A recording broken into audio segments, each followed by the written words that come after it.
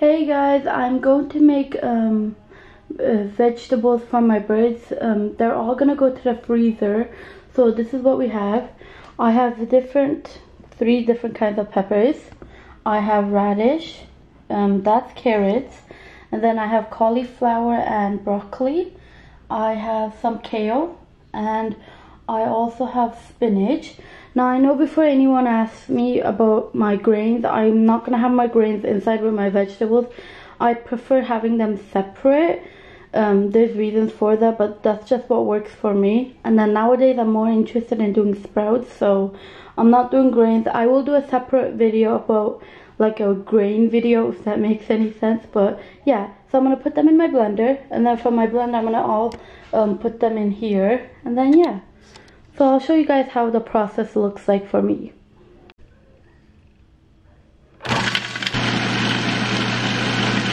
Okay, we blended our kale and it smells very phenomenal. You know, like freshly cut grass. That's what it smells like in here. And then I'm gonna actually go forward with our spinach right now. So I did the kale and obviously I finished with the spinach. The next thing I'm gonna go with is the broccoli and cauliflower. So we'll first do the broccoli and then I'll do the cauliflower.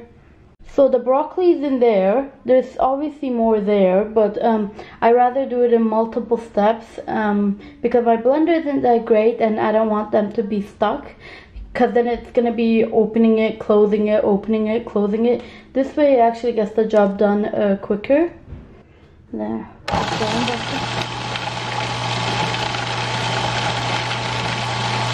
So I finished with the broccoli. I still have to mix it in, but this is what it looks like. I know they're all kind of green and kind of confusing.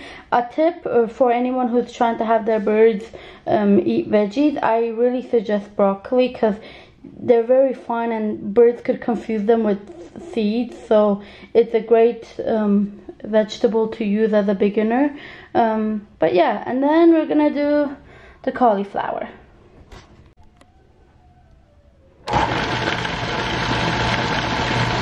Okay, now we added our cauliflower and I'm gonna mix it in and show you guys what it looks like. Okay, so this is what it looks like right now with the cauliflower and stuff all mixed in, kale and all that. I had to put it in like a bigger bucket because it was getting very difficult to mix. The next thing we have is carrots.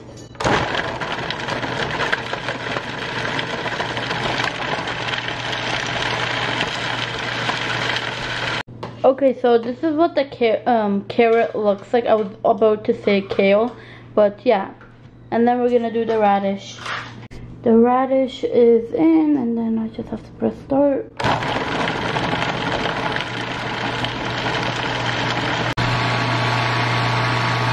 Okay, so the radish is in. I am gonna add fruit, which I didn't show you guys, but it's frozen blueberries inside.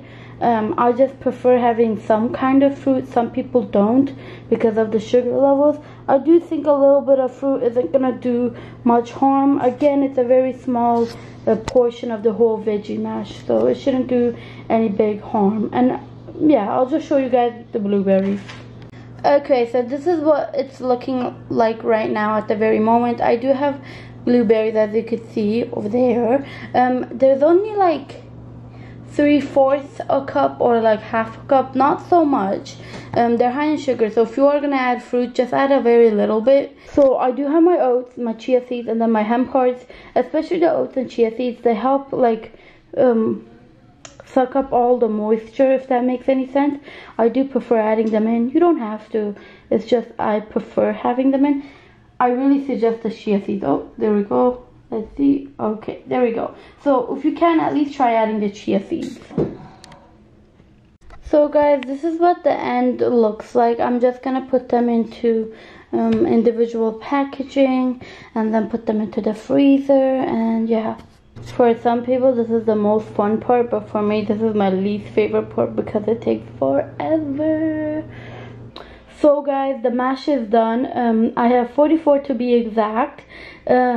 That's about 1 month and a half, 1 month and 2 weeks. So yeah, 1 month and a half. personally for me, I've heard some people use veggie or make a big bulk and they use it up to 6 months. I personally would not suggest that. I think the cutoff should be 3 months. That's just my personal opinion. Comment down below if you guys want to see another video on grains and my homemade seed mixture. There's a lot of reasons why I make my own seeds, like home grade grains, pretty much. That's what I call it. The reason is seeds in the market, even very well known brands, they're just not good. That's just my personal opinion. They're just not good. But yeah, so this is what we've got. I'm gonna put all of them in the freezer. Although I have 44, this should last me about 2 months, because in between I might give them like eggs or something different. So this is the end of the video. I hope you guys enjoyed it. Have a nice day. Bye bye guys.